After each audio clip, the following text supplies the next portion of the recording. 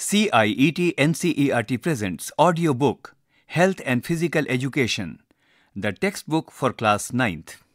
Chapter number 2. Growing Up with Confidence. Page number 16. 2.1.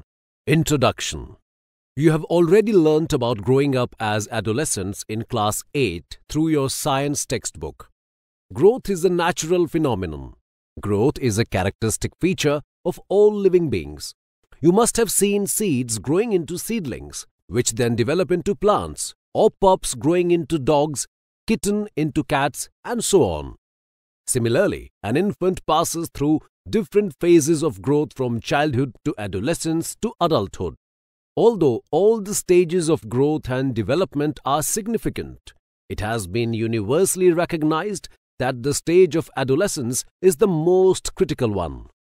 This chapter deals with the pattern of human growth with special emphasis on the growth spurt that takes place during adolescence, which means by rapid changes in the body, psyche, and behavior. An adolescent, well aware of pubertal changes, must be able to understand and accept the changes with confidence and not fall into the trap of escapist strategies such as drug abuse. Growing up with confidence needs proper understanding of various issues and concerns related to adolescence, such as growth and development, self-concept and self-esteem, anxiety and depression, nutritional needs and sexual desires or any kind of harassment.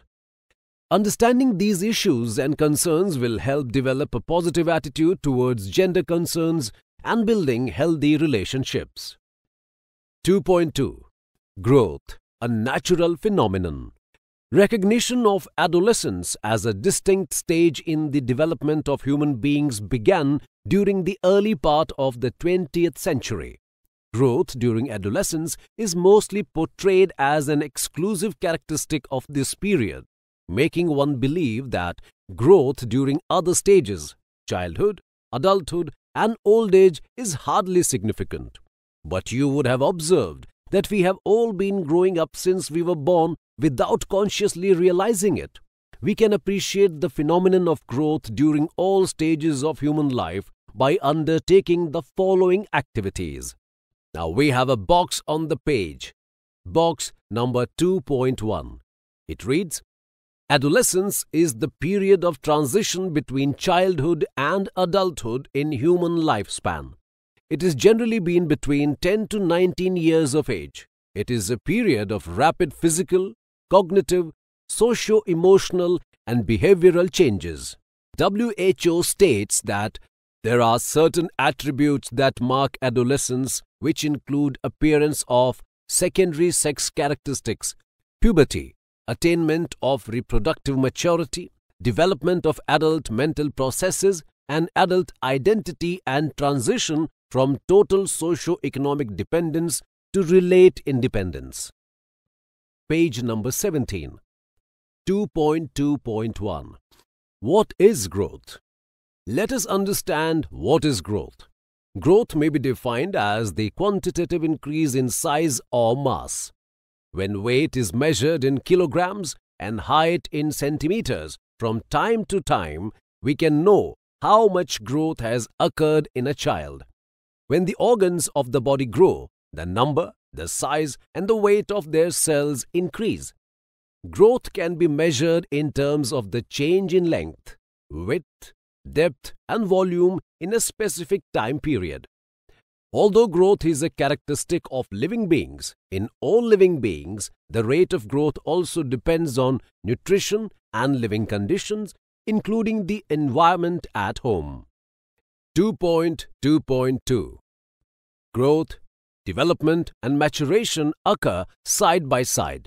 Growth is a quantitative increase in size through increase in number of cells or elongation of cells. Development may be defined as the progression of changes, both qualitative and quantitative, which lead to an undifferentiated mass of cells to a highly organized state. Maturation is a measure of functional capacity. For example, a child begins to speak by making unintelligible sounds. Then, slowly it acquires the capacity for speaking in a manner which is easily understood by others. Another example of maturation is when a child begins to crawl and then matures to a state of walking on two legs. Similarly, organs of reproduction reach maturity at the end of puberty. 2.3. Determinants of growth and development. Although age-related events of growth, development and maturation in human beings are mostly the same in all cultures, however, some variations do exist. This is because growth is affected by both genetic and the environmental factors. Growth is also influenced by the socio-cultural context. For example, in the economically backward families, the growth of family members gets stunted due to undernourishment. But even in economically sound households, the members may not be taking a nutritious diet. Many children who eat junk food all the time become obese. In fact, growth and development of a human being is a result of a combination of heredity and environment. Time for some activity now. Activity 2.1. You may collect pictures from old magazines or newspapers and paste them on a sheet of paper to exhibit the life history of a plant or an animal or stages of human life cycle beginning from infancy to old age. You may even draw them. Second activity. In your diary, list the changes that you have undergone from the time you were 9-year-olds till now. Mention physical, emotional, as well as psychological changes which you experienced. Prepare a write-up on those changes, particularly focusing on whether the changes that made you feel surprised or stressed till you realized that these changes are normal and natural. You may discuss these changes with your friends. You will realize that these changes during adolescence do not begin at the same age in all the growing children. Page number 18. 2.3.1. Role of heredity. Parents contribute genes to their biological offspring, so the children tend to resemble their parents in stature, body proportions, body composition, and pace of growth and development. Individual genes, however, are not solely responsible for growth, nor do they directly cause growth. Several genes jointly control growth. The hormonal and nervous systems also have an important role to play.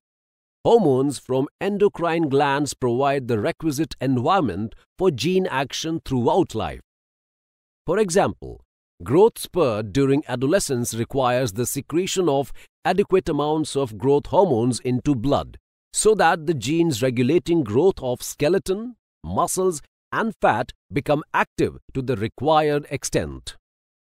Because of inheritance, children of tall parents are likely to be tall, and children of short parents tend to be short. One needs to understand the role of heredity in the context of development of body physique. Therefore, one should not develop a negative or positive image of oneself on the basis of one's physique. Also, some individuals have a constitution which makes them look tall, ectomorphic, some medium-sized, mesomorphic, and some have a small but rounded build, endomorphic. Thus, a normally growing adolescent should not base self-image on these factors as they are beyond one's control. 2.3.2. Role of environment. Growth and development are also influenced by environmental factors. The role of nutrition, child rearing practices, and the psychosocial environment provided by the family is very critical. Nutrition. A nutritious diet favors growth.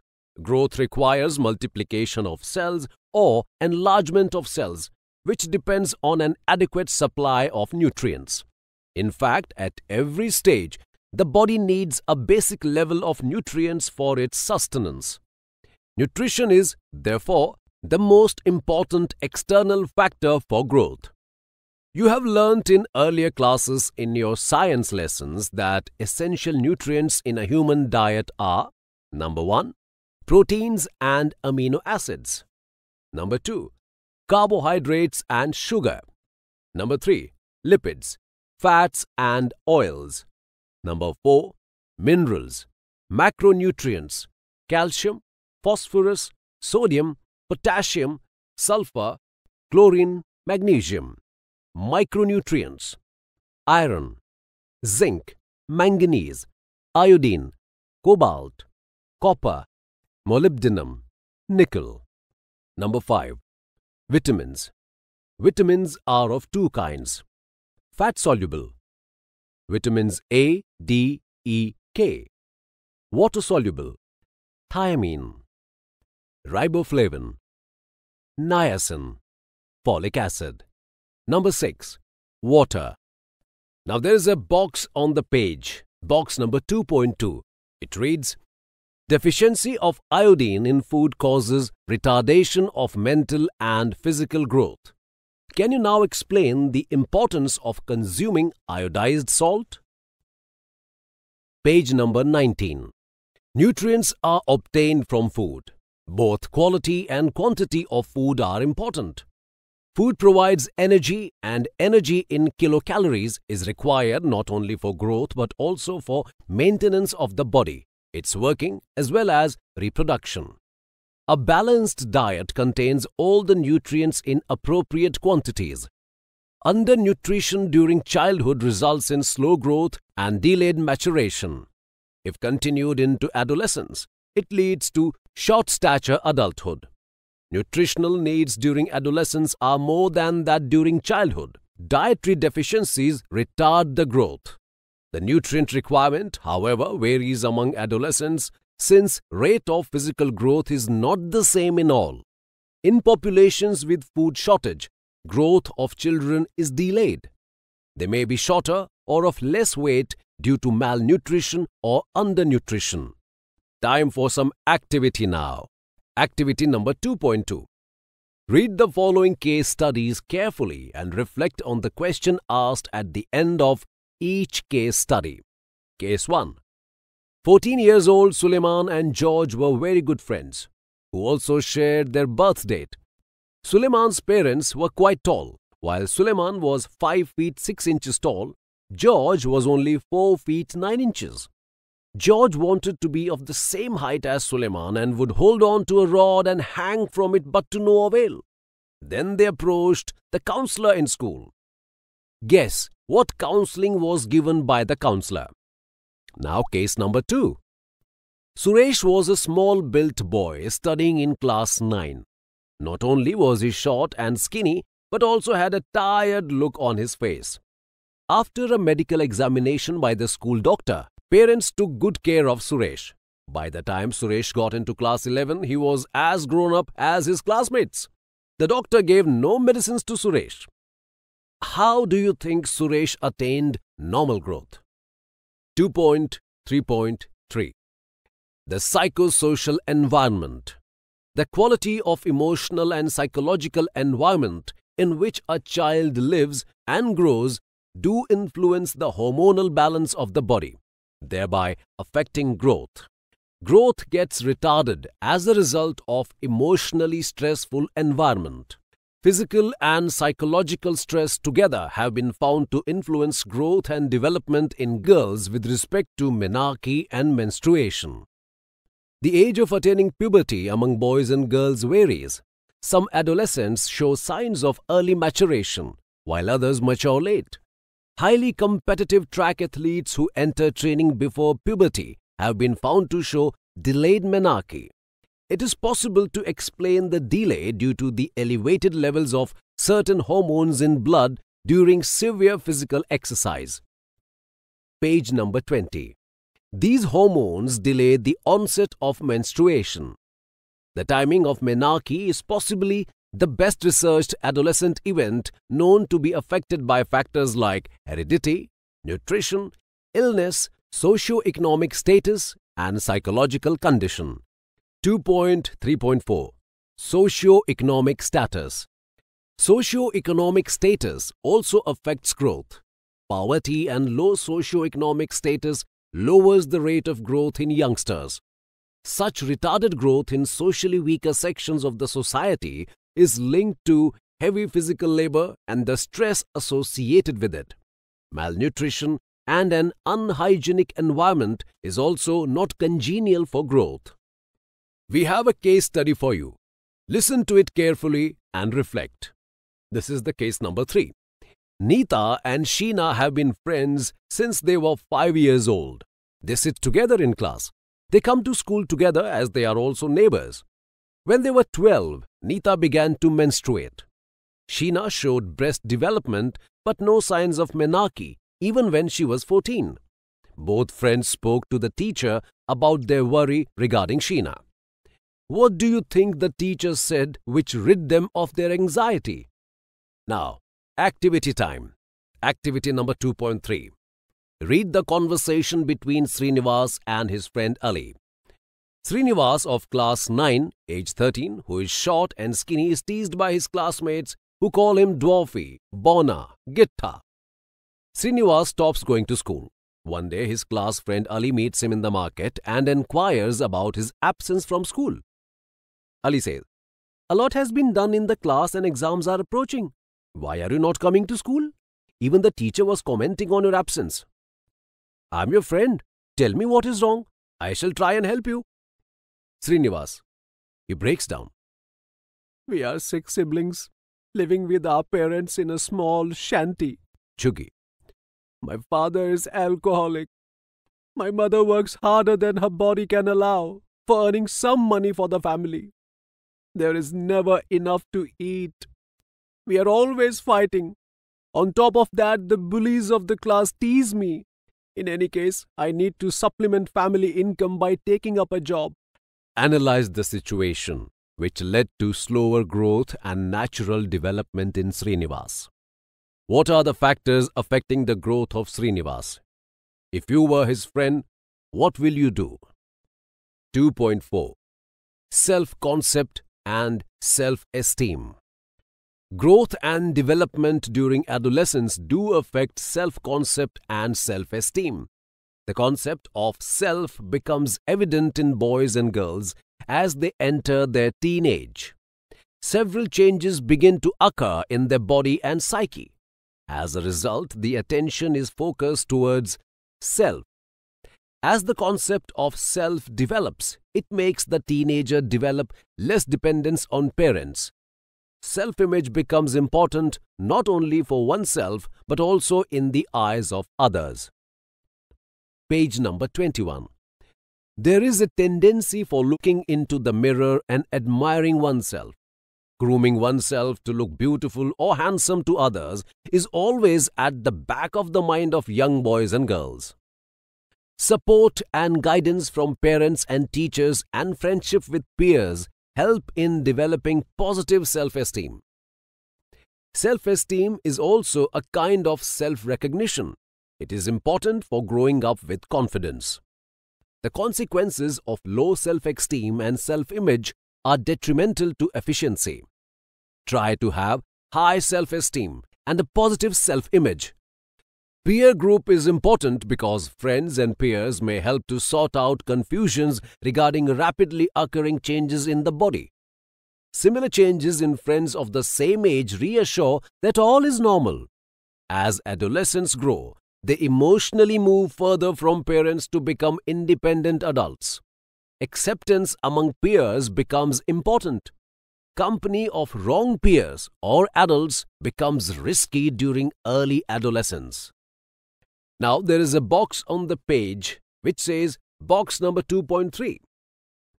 It reads, "Did you know awareness of positive qualities makes one feel good and enhance self-esteem? When we feel good, we respond to every situation more positively.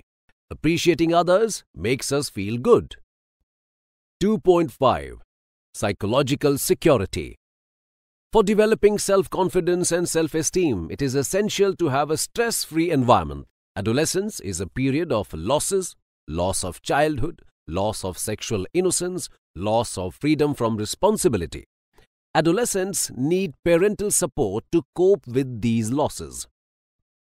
Psychological security depends a lot on how a boy or girl was valued by the family as a child. You may have seen that teenagers who have experienced encouragement from others with respect to values and parental expectations tend to be psychologically more secure than those who are subjected as children to shame and punishment. A psychologically secure teenager is able to concentrate on studies, have respect for parents, spend time judiciously on hobbies, and establish healthy relationships. The adolescent attains a beautiful physique, figure, and face. Another gain is the maturity of brain, which leads to rational thinking and better understanding of subjects and issues. But to ignore the losses and carry the gains forward, support from parents or guardians, teachers, and peers goes a long way in helping the youngsters cope with changes occurring during adolescence. Activity time. Activity number 2.4. Write 10 sentences on me in my own eyes in your diary. Analyze your writing.